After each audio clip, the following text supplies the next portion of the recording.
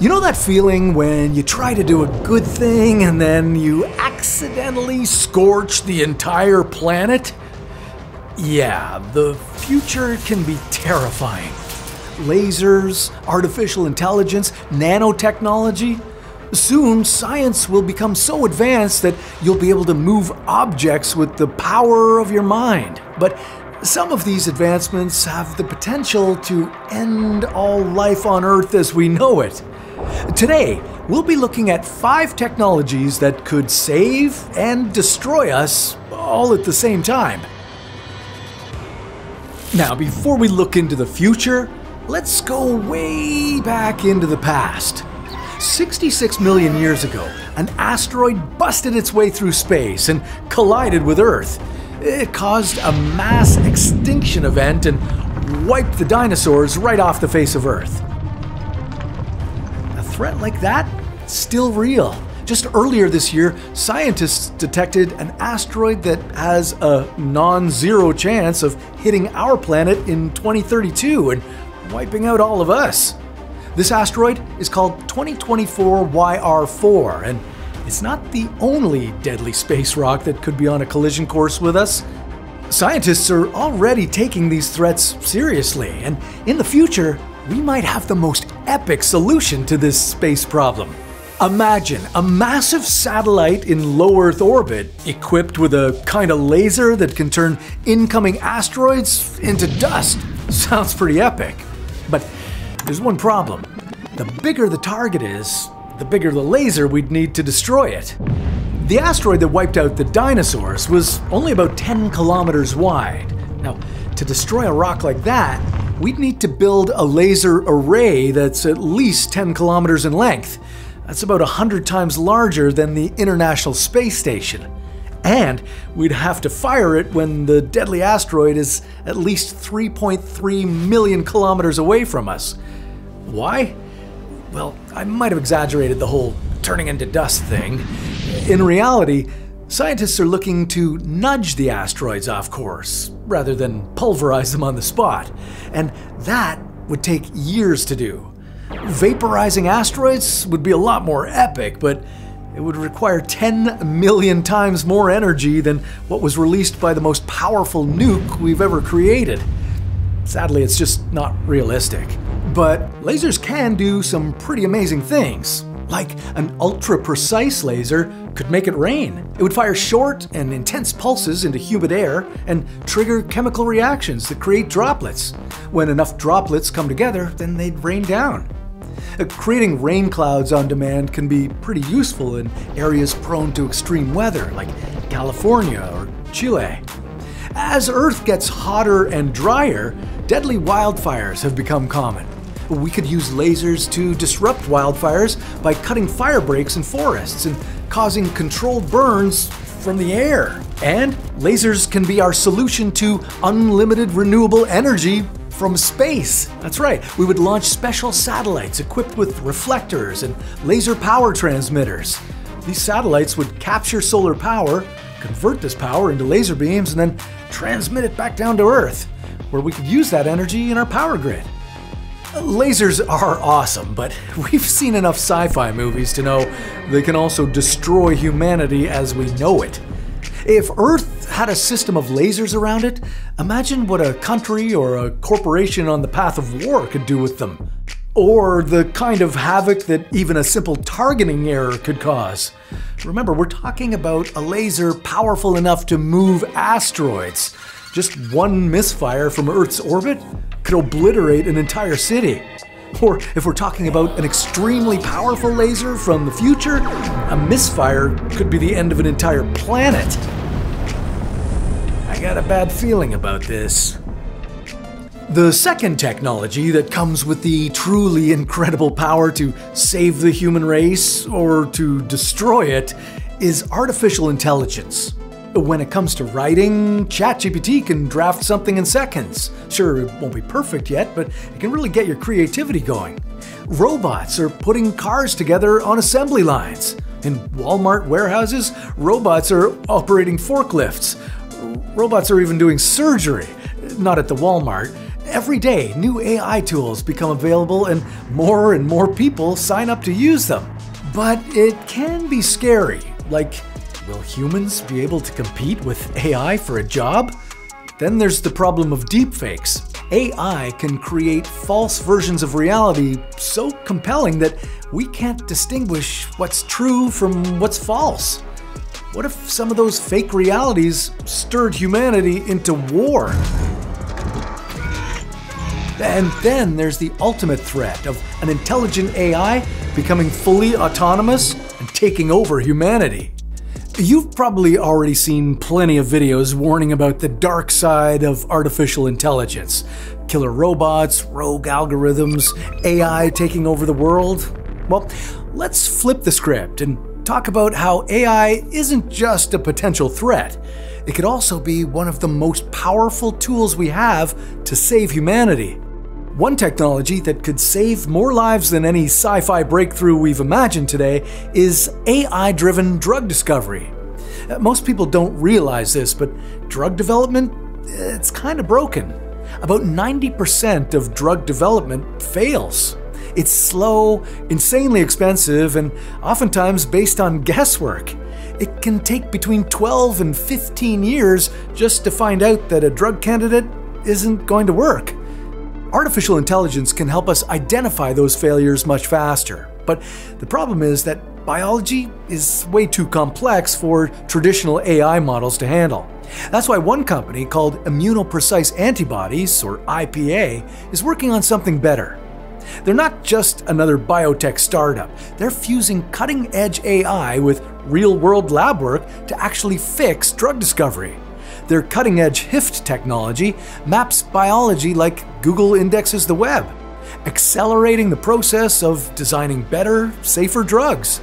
With a database of 26 billion biological relationships, their Lens AI platform can predict toxicity, optimize treatments, and fast-track discoveries that once took decades.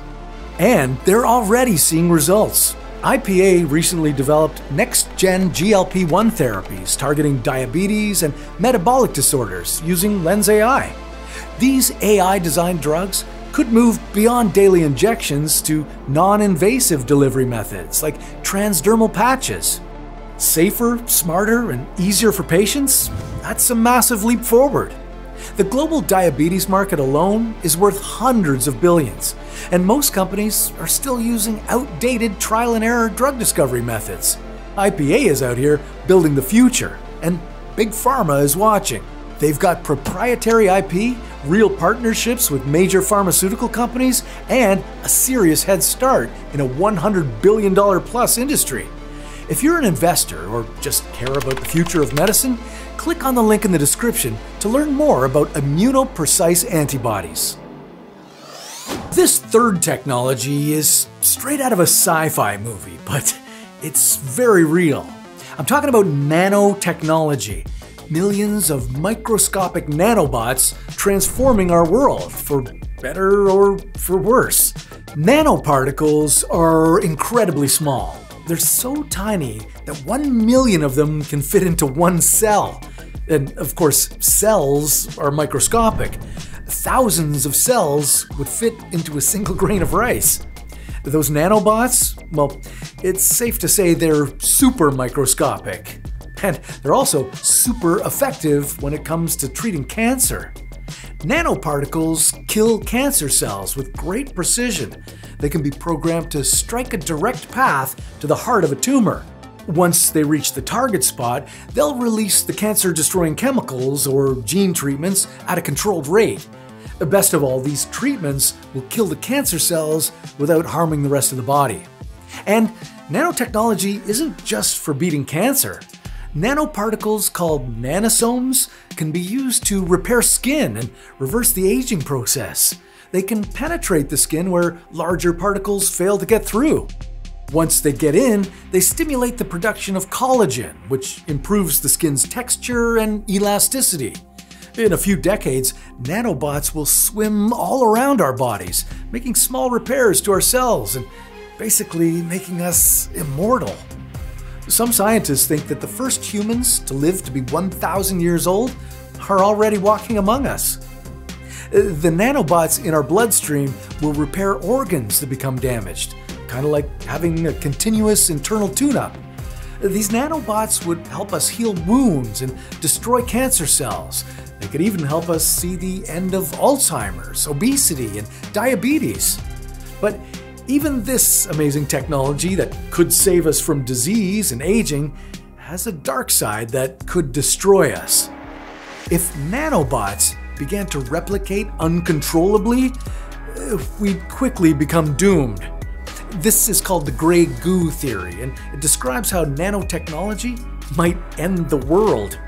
The nanobots are microscopic, but once they start making copies of themselves, their growth becomes exponential. Self-replicating nanoparticles would start to use up all the organic and inorganic materials on Earth. They'd become nanotech cancer, unstoppable, untreatable, and consuming everything in their path. Eventually, nanobots would create so many copies of themselves, they'd turn our beautiful blue marble into gray goo rock. Of course, we're still kind of far from this technology, but in the future, we better be careful. Nanobots are tiny, but their impact could quickly become planet-wide. Scientists would have to limit or completely ban nanobot self-replication well before it becomes a problem. We should add kill switches to these nanobots too, just in case. Another frightening possibility is that governments or private companies could use nanotechnology in warfare. The same nanoparticles designed to target cancer cells could be reprogrammed to destroy healthy tissue instead. Remember that nanobots are tiny. You can't even see them. They'd slip into your body without a trace. By the time you realized something was wrong, it would already be too late. They'd be attacking your cells. In the wrong hands, nanotech could become the most silent and deadly weapon ever created. I know, it's scary. I've always rooted for nanotech, but now I'm just kind of happy that this technology is too young to be that advanced. So let's look at another technology that can save us, or wipe us out.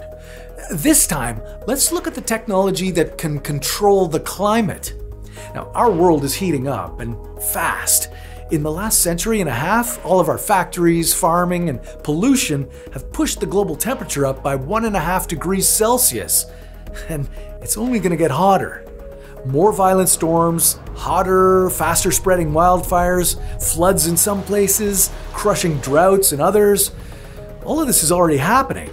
So, can we do something about the climate to save humanity from all these catastrophes? Well, yeah, we can. And the answer to our climate problems could lie in geoengineering. The idea is pretty grand. We'd have to manipulate the environment on a large scale to make whatever changes we'd need to keep Earth nice and comfortable. For example, we could try to cool Earth down by reflecting some of the sun's energy back into space. If our planet reflected more sunlight, it would mean fewer greenhouse gases and less global warming. And to do that, we'd have to inject millions of tons of aerosols into the atmosphere over the next 100 years. Yeah, it sounds like a long-term commitment, but remember, humans might just live to be 1,000 years old soon. 100 years doesn't seem so bad. We could also do something called marine cloud brightening. That's when we spray microscopic seawater drops into the air in an attempt to make the clouds more reflective. Reflective clouds mean that less of the sun's energy would reach the Earth's surface, and less of the sun's energy means fewer greenhouse gases. We could capture carbon dioxide in the atmosphere and store it underground. Carbon capture technology like that's already being developed right now.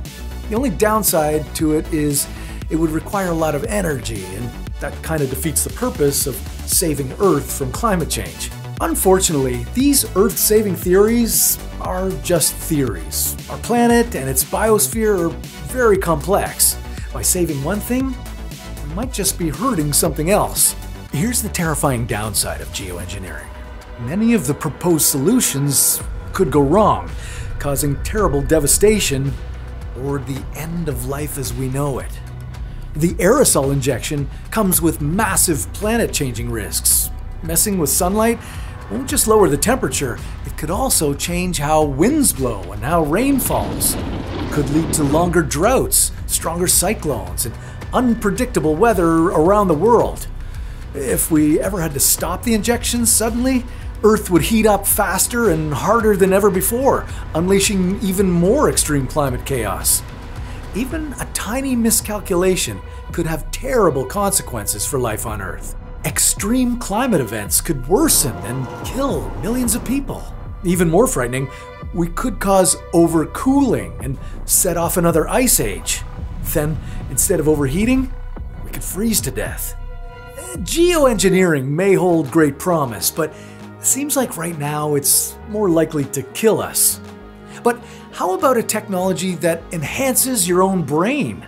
Let me introduce you to a brain-computer interface. It's like telekinesis, but the real thing.